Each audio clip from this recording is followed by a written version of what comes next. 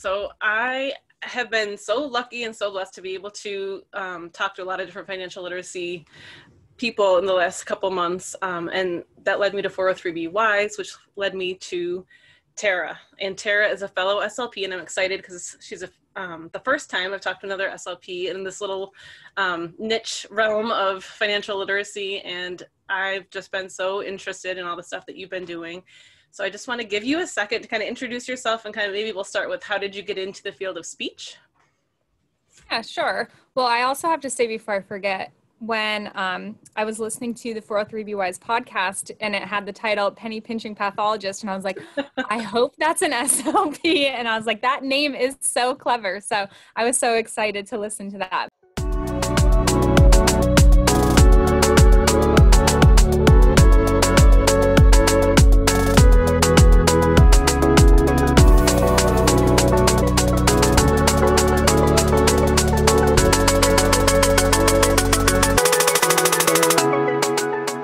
Well, at first I was actually a business education major.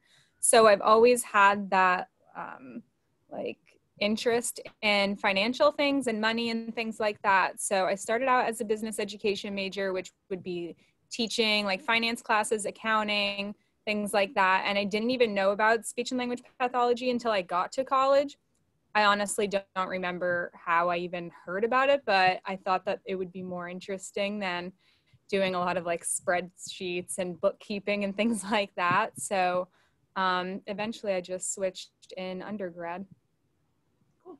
And did you go right into, like, now I know you have this fun in speech like realm on Instagram, and you share a lot of different resources there also, but where did you start? Did you start in schools? Did you start right away doing itinerant therapy?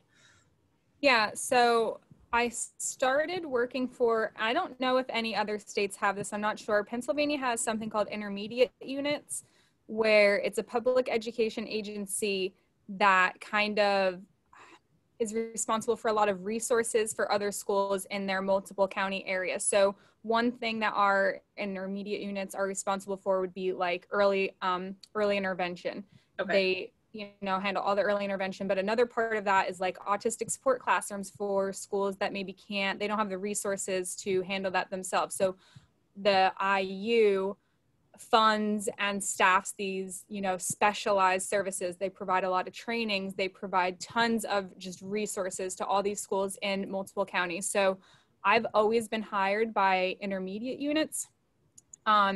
And it's almost like contracting me out, but not really. Like I'm on the same contract as a teacher, but I go to multiple different buildings, and I've always been like that across different intermediate units. So at first, the first IU that I worked for it was one huge building that had all special needs classrooms, because a lot of the schools in that county couldn't handle those higher needs students. So they had like a lot of autistic support classes, emotional support, MDS, all those were in that building. So I split my time between that building and private schools. And now for the new IU that I work for, I'm just at private schools. So it's been funny talking to different people, mostly in the education realm, who are familiar with teachers. And, I'll try to explain that too, that like we're on the same schedule, all of that. But even within speech, it's interesting to see, how it's different state to state and district to district. So I was trying to understand exactly what you were doing, if it was itinerant like EI or what you were doing, but it sounds like it depends on where the need is, right? Yeah, it's kind of different everywhere. And when I first started talking to other SLPs around the country, like I just thought every state had intermediate units. I thought everybody was like that. And once a lot of people were like, what are you talking about? Or how are you employed, or what? Like people just didn't understand it. And then I didn't understand. I was like, what's the problem? Yeah. Doesn't Why are you not getting this? Please, yeah. But they must just call it different things in different areas. Yeah. I'm sure. Yeah. So, well, that's interesting. So how did you start then with fun in speech? And can you explain a little bit about what that is? Sure. Well, in grad school, actually, I was always making activities and things and sharing them with other, my classmates. I definitely didn't have enough money to buy anything on Teachers Pay Teachers. I remember I bought like one free stuff. Yeah, I bought like one $4 thing, and that was like the biggest splurge ever. So I just had to make all of my own stuff. And 2 people in my grad class actually said that they, you know, opened up a store on Teachers Pay Teachers and they made like $20 or $30 in a month. And I was like, what? My mind was like blown. So Making it anyways, like, right? you know, you should try to put some of your stuff on there. Yeah. And I mean, it's a lot of work because it wasn't just like you can put anything, like there's a lot of like copyright things and kind of cleaning things up. So that's kind of how I started. I was like, if I make a couple dollars, that's great. And I actually just shared the other day that the first month on Teachers Pay Teachers, I only made $4.50. And I thought that was fabulous. I was like, oh my gosh, this is great. And then it just kind of grew from there. It takes a lot of work and time, but I kind of just got into it that way because I was already making a lot of materials and sharing them with other people. So I figured if people, you know, other people would find that useful, it's something worth trying to make a couple extra bucks. So once COVID happened, I was like, oh, my business is going to tank because most of my activities are like print and go crafts. Like everything is print and go pretty much. Like that was a large part of what I did because I'm always at multiple schools. Like I just said on my itinerary, at one point I was at 9 different schools. Everything I needed it to be quick, print and go. So I was like, well, there goes like my whole business. But I kind of had to snap myself out of that. And I was like, well, no, people still need resources. We're all doing teletherapy now. So I like tried to learn a lot about more digital resources. I knew some things about digital resources. And then I actually took a whole course, a paid course on making boom cards and like all about boom cards. And I tried to do that as quickly as possible. And then I just started like pumping out as many digital activities as I could because I personally needed them because now I'm doing teletherapy and I have no idea how to do that. And I know other people did. So I like just worked around the clock to get out as many digital things as I could.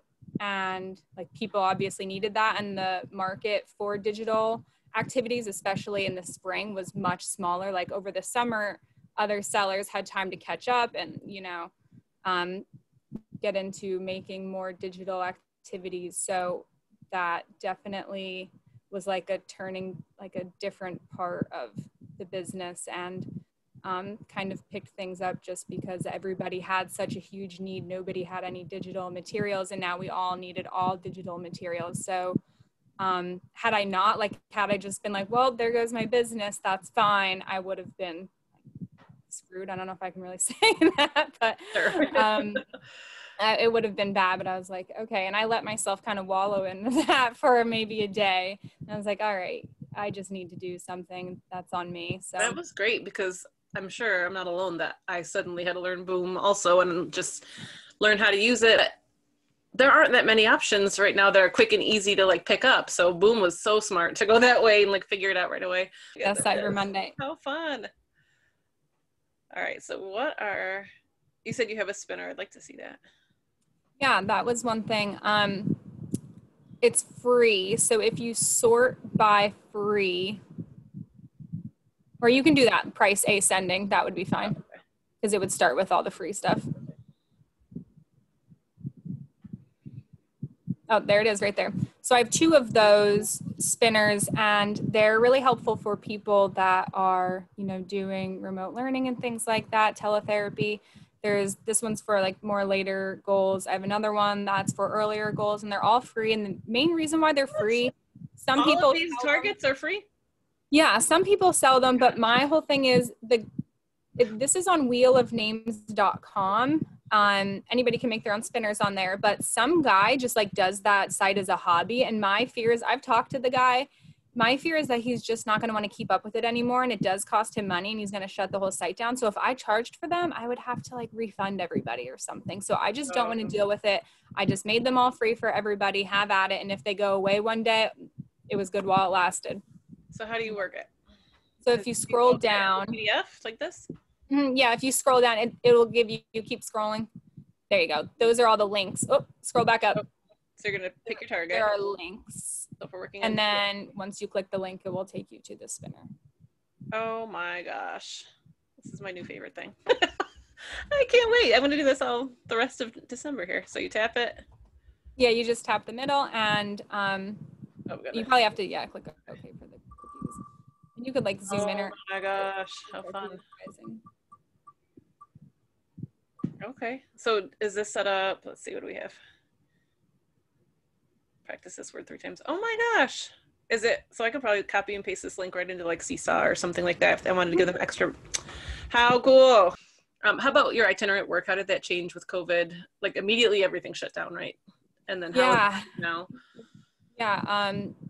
We went, like, we left one Friday, and by the time I left work until I got to the grocery store, they closed all the schools for 2 weeks. And we were like, 2 weeks, but then we just never went back. It just, we were always closed for the rest of the year, like I think most people were.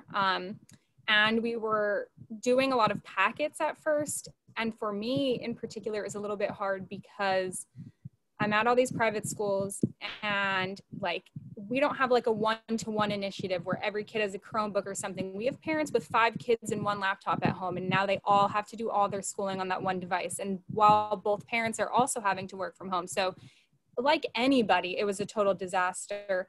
But in our situation, it was a little bit different because in private schools, there are no IEPs. Like it is kind of what it is. We have something called service plans, but the parents were pretty much like, I can't keep up with the required work. We're not doing this extra work. And that was kind of like the reoccurring theme. And I totally got it. I felt awful. And we had to keep checking in. So we had to like prove that we're doing work. So I had to keep reaching out to these parents week after week. And I like flat out told some of them, I said, listen, I have to keep emailing you every week. Don't even open it. I'll put right in the subject line, important, if it's something, you know, like I really need to get a hold of you about, but I just have to do this. So I really didn't do much teletherapy last year. I may have had like 7 people that were reoccurring like on my schedule. And a lot of the rest of it was just like busy work or trying to help other SLPs on our team because a lot of them didn't really know a lot about technology. And I was kind of already like for making my own resources and doing things like that. I knew more about technology and how to make things than maybe other people had, but mostly what I was doing was a lot of packets, like putting together packets, putting together activities and resources and videos to go home rather than like live teletherapy sessions. So that was different. And now this year we've been back in person full time since the middle of August. So it's like normal therapy, well, the new normal therapy. Yeah. So do you have everyone that's in person, are they all masked? Like, do you have to wear face shields or anything like that? What is your situation? Everyone's masked?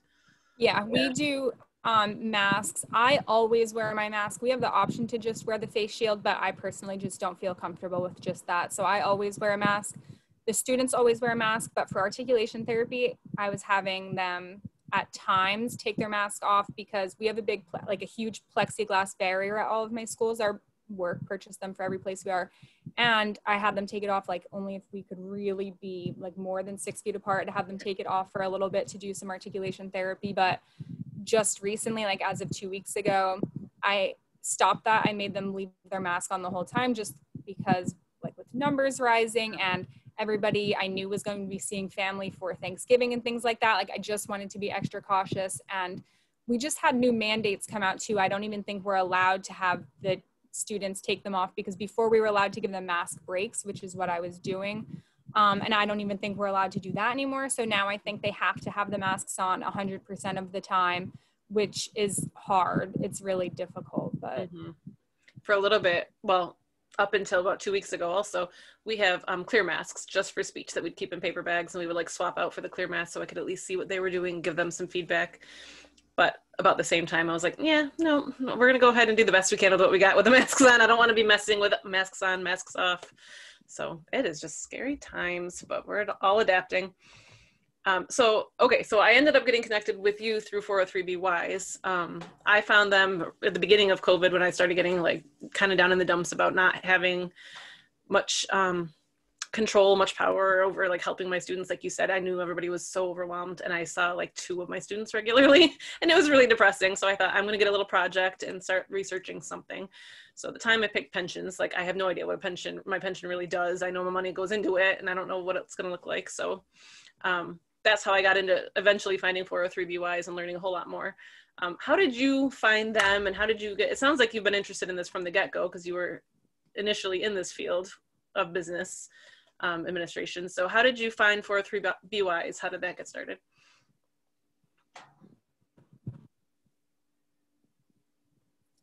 Um, I was always into financial stuff, but never anything retirement related. So I was very big into like paying off student loans and like mortgage things and all of the other kind of aspects, more like debt. Like I was all about like different aspects of debt. So once we got pretty much debt free, other than our mortgage, once we started to approach that mark, I was like, well, now what? Because a lot of like you hear if your mortgage is under a certain interest rate, you shouldn't even pay off your mortgage because you can get better returns investing in the stock market or this and that. So I was like, all right, well then, kind of what's our next move? So I started looking into retirement, and my husband always had a 401k. But we just kind of would like up that a little bit here and there, but never really like got super into it. But this year then, before the school year started, I started looking into retirements, pensions and everything. And I was like, oh my gosh, this is, first of all, a lot of information.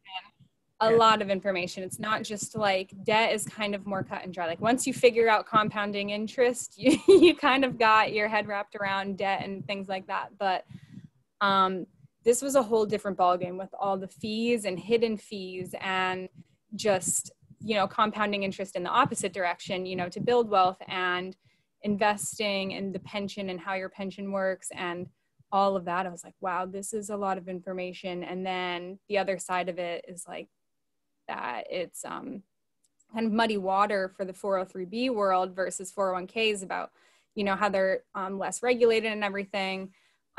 It was just a lot to dissect. And then I wanted to start a 403B with my school. And when I asked them what their options were and did a little bit of research, they were all really horrible. So then I kind of went down that route of trying to get better options and rallying the forces and whatnot. But yeah, that's kind of how and then I was just trying to learn more about retirement because like I said, I didn't know much of anything about pensions. I didn't know much of anything about retirement investing. So I somehow came across the Teach and Retire Rich podcast in trying to learn about things. Because I was just trying to learn, like, as I walk my dog and things like that, I was just trying to consume as much information as possible. So I didn't even like listen to podcasts before that. And that's how I found the 403B Wise, and they've been so helpful. It's such a great community. It seems, what are they, about 1,800 people? So just, not even 2,000 people in the group, but people are always there active and ready to help you. And like, oh, post your details and we'll give you, the insider scoop. And like you said, there's so much information. It's hard still. I mean, you've been researching it for a while. I've been researching it for a while. I still am like, I'm not sure. I need someone to hold my hand with this particular situation. I need more detail. And I appreciate too that you've been doing that on the side of your Fun and Speech Instagram. You're doing a lot of like obvious speech stuff, but kind of heads up about credit card information, heads up about 403B situations. And it's just so good that like in our field, that's not really, I mean, I guess maybe that's not talked about that much in American, I don't know, society. Like, oh, this is why you need to be careful. But particularly in the teaching world, it seems so predatory the way they have the 403B set up and so secretive with all the fees and weird. Yeah. Like the districts I've been in, like I'm different contract work year to year, depending on where the need is. I'm doing like sub work. And just the last 2 placements, I've been asking more about like, okay, is there a 457 available? And straight up, like nobody in the union knows what it is. So like, it's hard. They're like, what are you talking? You mean 403B? Like, no. So then you want to educate, but you sound like a salesperson. Like, no, we really need to do this. And so it's just a weird, it's a weird setup for us. So I know, Tara, you were looking into 403Bs, you were looking into 457s, and you were having a really hard time getting more options. And you, as you were digging into some of the stuff that was going on in the district, you saw something funny in some of the paperwork. So would you mind sharing a little bit about what that was? Yeah, sure. And I think it's important. If people follow me on my Instagram, I'm sure I've said the name of this company, but I just won't now.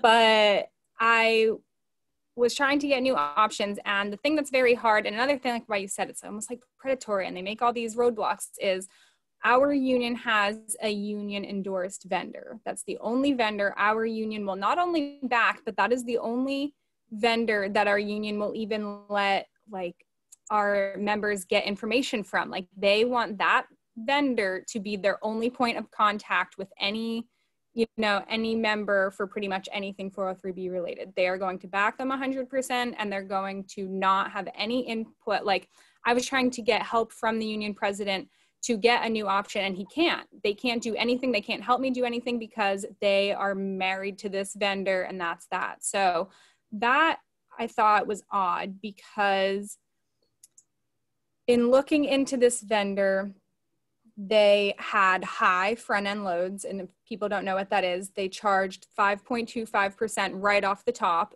Plus, yeah, every dollar that you put in, you're losing 5.25% that you can never, you know, get compounding interest on, plus like administration fees and things like that. And I was like, well, that's odd that the union would say this is our best interest. So I started asking a lot of questions, and everybody told me flat out, nobody has ever asked these questions. I was not anybody's favorite person, that's for sure. I called PSEA, I called the very top people, I emailed all of them. Nobody would even talk to me. But I was asking questions like, what is going on here? Why are these the ones that are endorsed? And they said, oh, this vendor negotiated on your behalf, and these are the best prices. And even in talking with like Dan and Scott from 403BYs and all, I mean, when I was posting on 403BY's Facebook like every day for a while, and people are like, that is a bunch of baloney, pretty much. Like, there's no way. So that kind of made me think, okay, well, something's going on here. So my brother actually is a teacher, and he is like the building rep for their union. And he was kind of telling me about how he said, you know, if you would see the salary that these people make, or if you would see their expense for just like their trips, like what their expenses are just for like their trips that they go on, it's insane.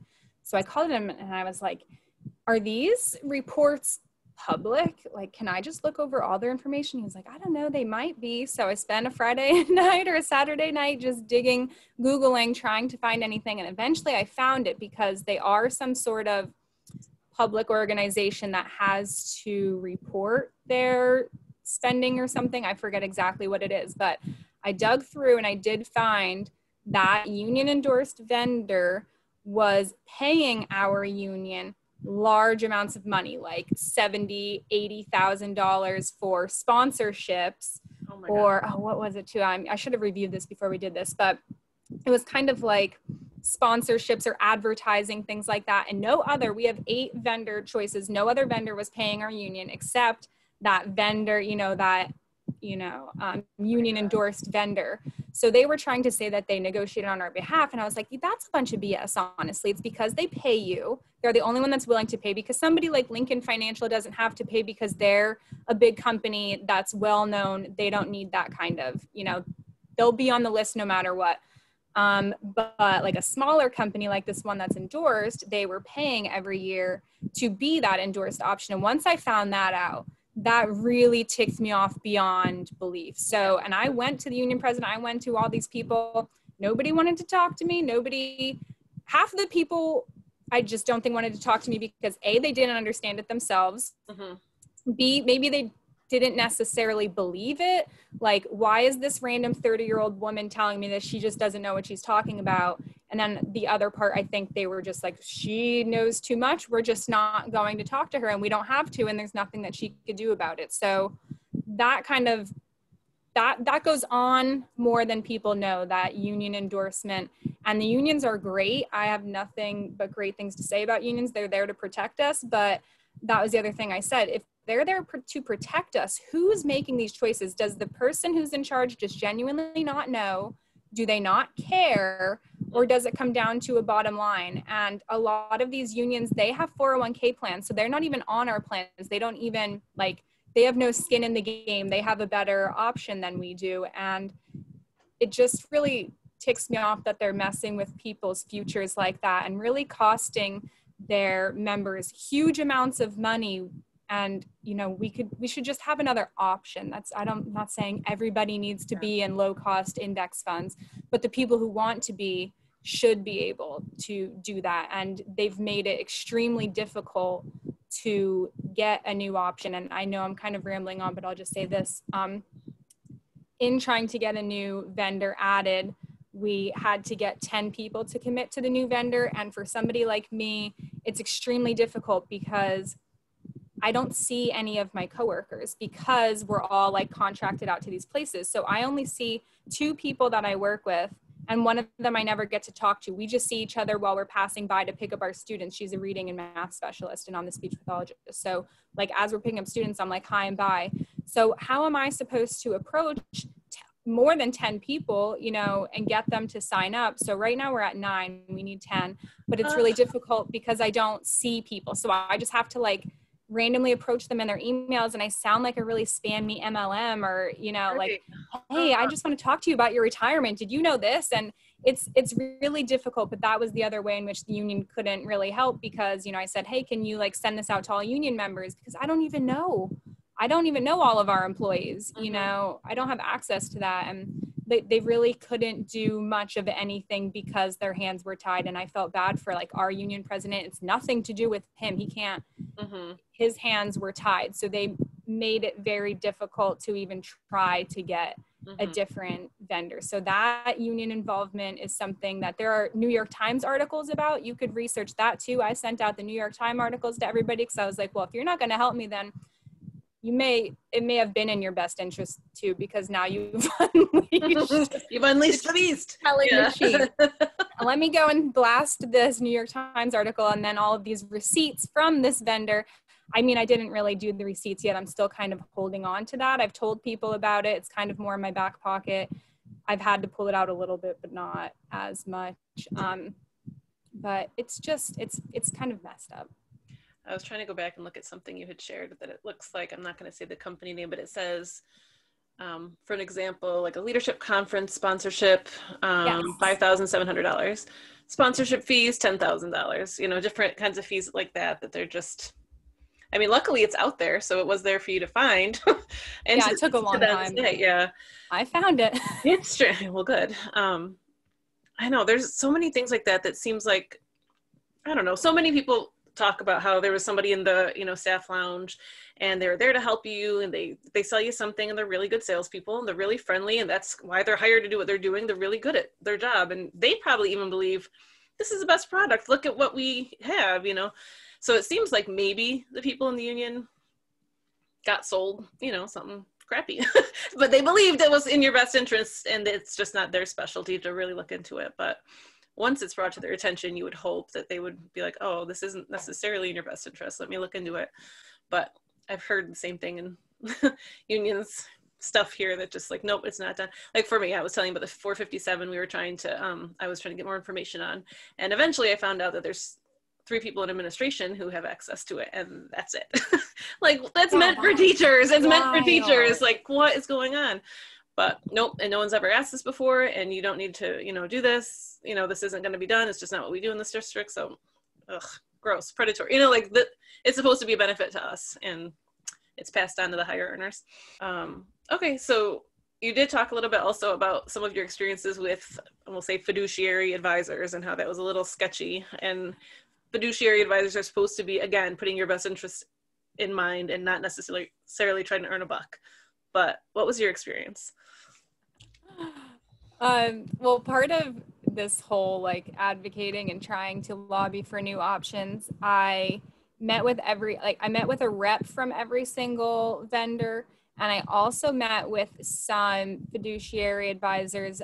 One of them too was our union endorsed or our union backed fiduciary. But again, as soon as you say that, now I'm out, because I don't trust it at all now. And, you know, because after that whole experience, so there was that. But then I interviewed a lot of people from the 403(b)(wise directory. So they were nationwide, not anybody local. And I tried to find a fiduciary that was local, but I'm in a somewhat rural area, and there was only like one.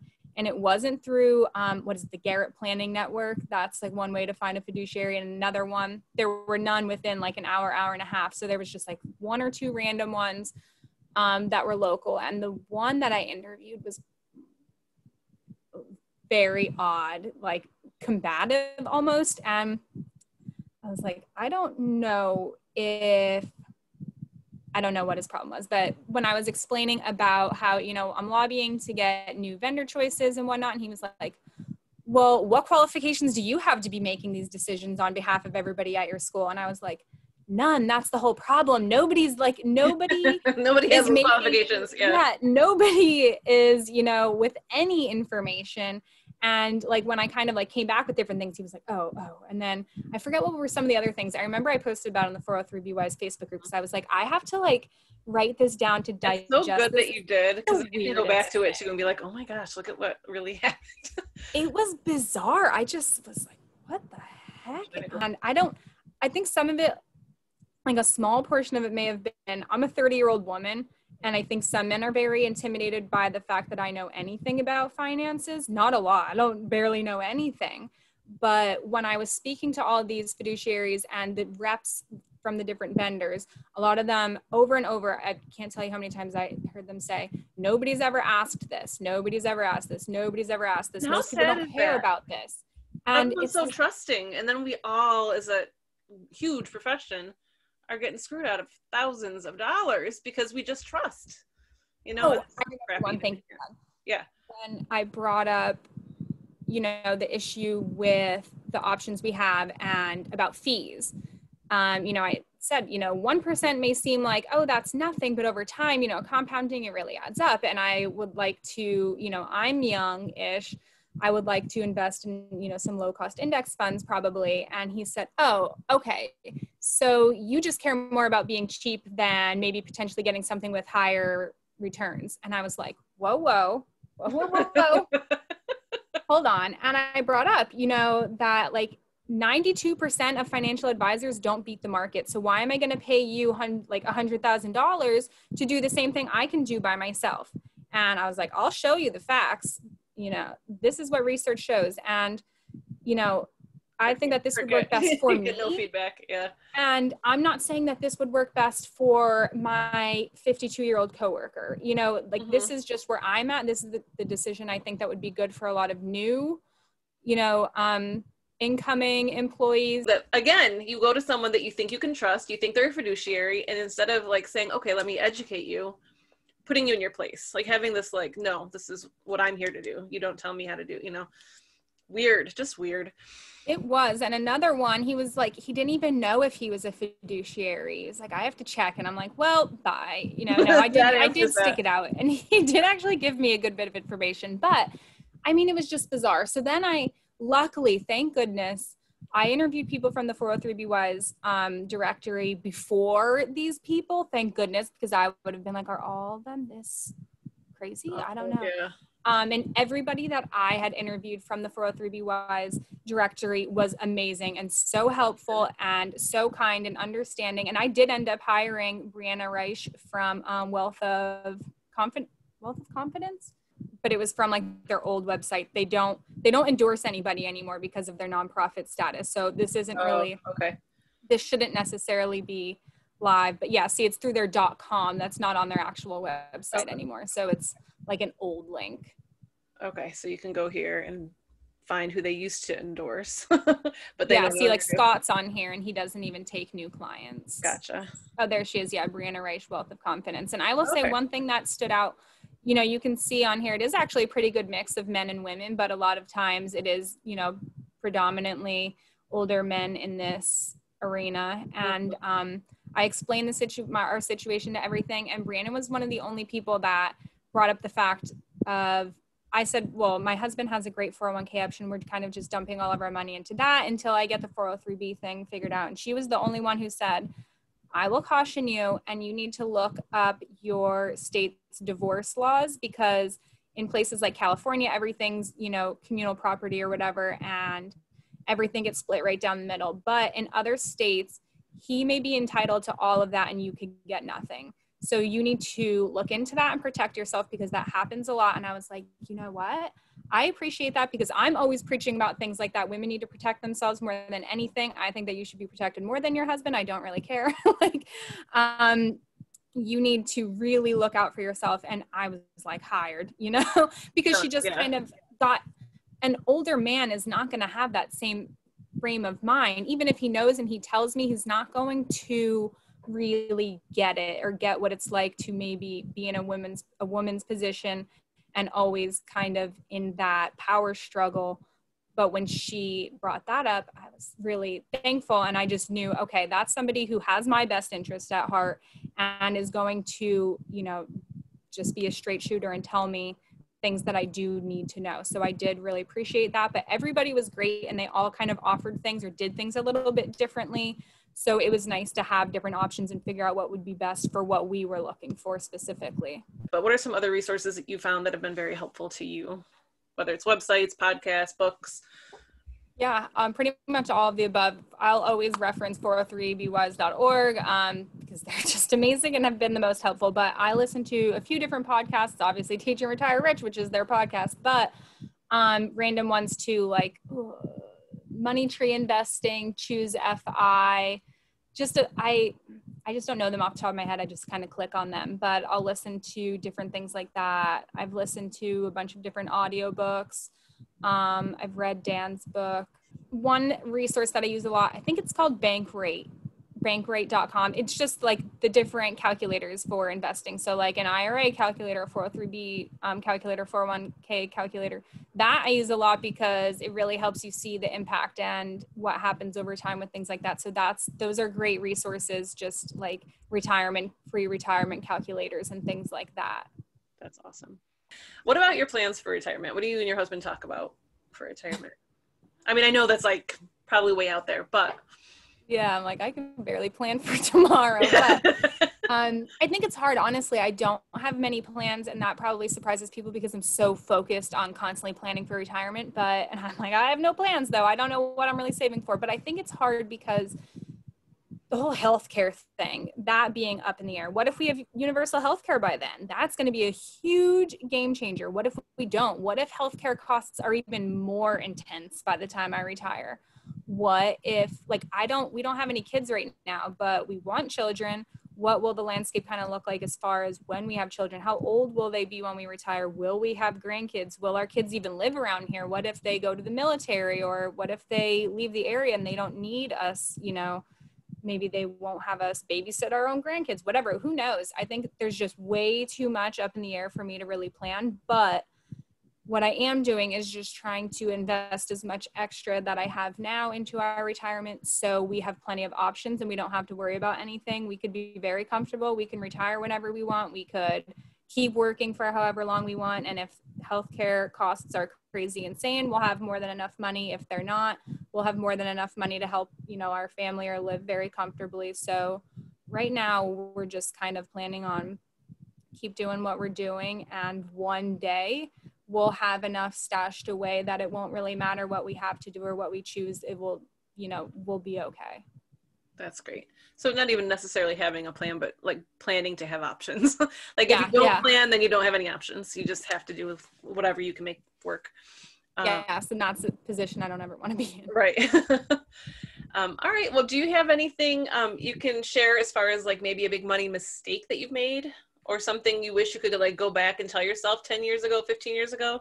Like, okay, think about this. Yeah, for sure. I think one thing that I made a mistake in is like our society, or maybe it's kind of like more niche, but is so obsessed with this like debt-free culture. Like Dave Ramsey is God or something. And I read Total Money Makeover a while ago and I was like, this is trash. I was like, I totally drank the Kool-Aid for a while. I'll swear to that. I did for a while, but. And I get it. And I don't think it's trash, but there are elements that are kind of trash, but yes. But I was like, I don't buy into this. And everybody, but I mean, I kind of did. I just like did it a little bit of a different way. I had my own Kool-Aid that I was drinking, and it was a mistake. But the thing that I think is a mistake with the whole being so obsessed with being debt-free is you're not focusing on anything else. You're just having blinders on, and some debt is okay to have. And sometimes other things make more sense. So one thing is I didn't ever invest. I had nothing in other than my pension, which is like nothing. I never invested in my retirement because I always felt like if I have a negative net worth, then I don't have any money to invest. So I never invested, and that was such a stupid mistake. And I keep trying to share with everybody, especially CFs, is that time is your biggest asset, and now I'll never get that back. So even I could invest a lot more money now, but it doesn't even matter, because somebody who has even less money, invests less money than me right out of college, is going to have a lot more money than me now. So I just threw away such a big asset, and I could have done both. I could have been super driven towards paying off my debt and also invested. And that was just such a huge mistake. And that's a lot of, I see it happening. So many people, and it's hard because a lot of people will say, well, how do you do it? Like, how do you save for a house, save for a wedding, pay off your student loans, afford a car? Like, I've been there. I came from nothing. I've been like trying to open up more about that. But like, I used to live in the projects. I grew up in like extreme poverty. I get it. And it's a lot. And I think that part's hard, is how do you possibly pay all this off and then also have money to invest? Like, what? You just don't have it. But you've got to do it. You've got to look at your finances and figure out what can you cut. Like, you don't need that Michael Kors bag. You don't need to go get your nails done. You don't need that Starbucks. Quit it all. And you don't have to live like a peasant. Like, we've always gone on luxury vacations and things like that, because I'm like, that's one thing I need. All my clothes are pretty much from like Old Navy clearance, and I don't have any designer bags or things like that, but I'm going to go on a nice vacation because I need that. So it's finding a balance so that you can, you know, save up and creating different expectations. Maybe you won't have this big, huge, lavish wedding, but guess what? It's a 5-hour party. Who cares? You don't need that. You know, your car needs to get you from point A to point B. And I think it's definitely okay to like splurge in some areas and treat yourself and spend more than what makes sense on certain things, because that's what makes you feel good. But overall, you really need to be, you know, spending a lot less than what you're making and being really smart about your finances, because it's not super hard. And you need to also hustle a little bit and make sure that you are maximizing your income and trying to do what you can, whether that be a side hustle, you know, doing PRN work on the side, doing anything that you kind of can to make a little bit of extra money, to make your money work a little bit better for you. But you can't just be, you know, trying to keep up with the Joneses all the time. And I think that being in a field with primarily younger women, it's really hard because we're all starting from such a place of overwhelming debt, and student loans are insane. And the one thing that I got lucky in with being poor is I had a lot of grants and I didn't have a lot of undergrad debt, mostly just grad school debt. But it's hard, but you just need to do it, and you can't put it off. And don't be so hyper focused on paying off all of your debt. You need to be able to kind of make a better plan overall, because that's what I did. And now I'm in a position where I just like tossed away tons of money that I can never get back. So I've been trying to share that with, you know, especially CFs, that time is your biggest asset. Make a little bit of extra money, even if you're only putting away an extra $20 a month, $50 a month.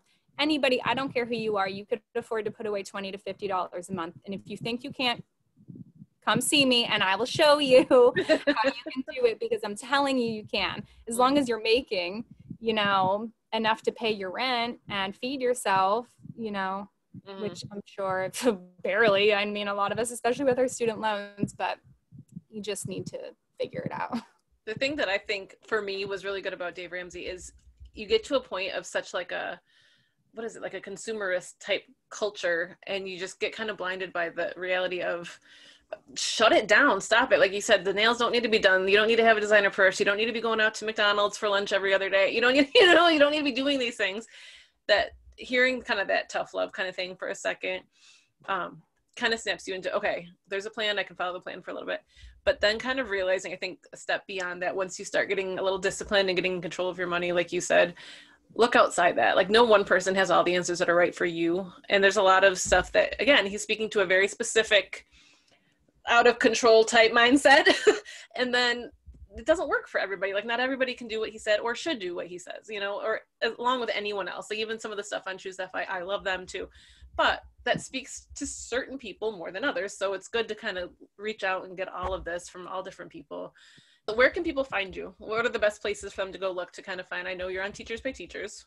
We touched on that. the best place would probably be if you had specific questions or anything, like you wanted to reach out and talk to me one-on-one, would probably be email, funindspeech@gmail.com, or on Instagram, just like at funindspeech. I'm on those all the time. And I post a lot of things on Instagram, like on my stories, and I've been trying to share more financial things and like making story highlights so that people could come back to it. So those would be the easiest ways to get in contact with me about these type of things, not relating to speech therapy per se.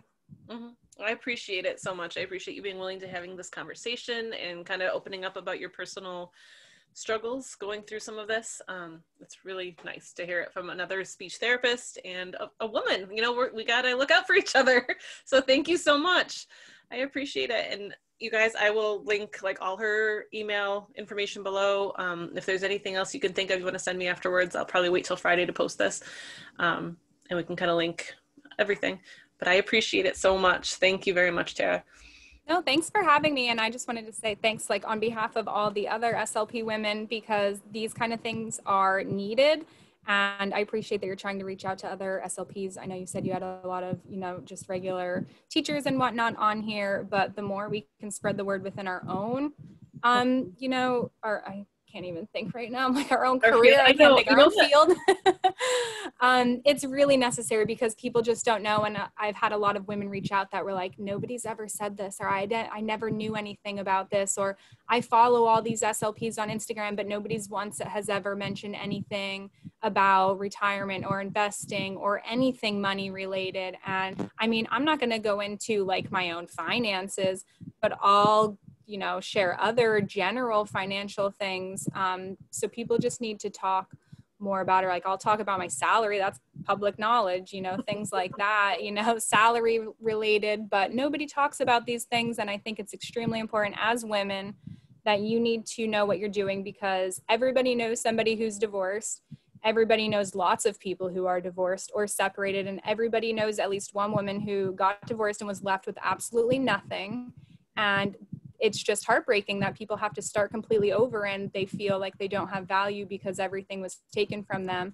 And there's a lot of ways that you can prevent that from happening, but you need to like know what's going on. Don't just say, oh, my husband does all the finances.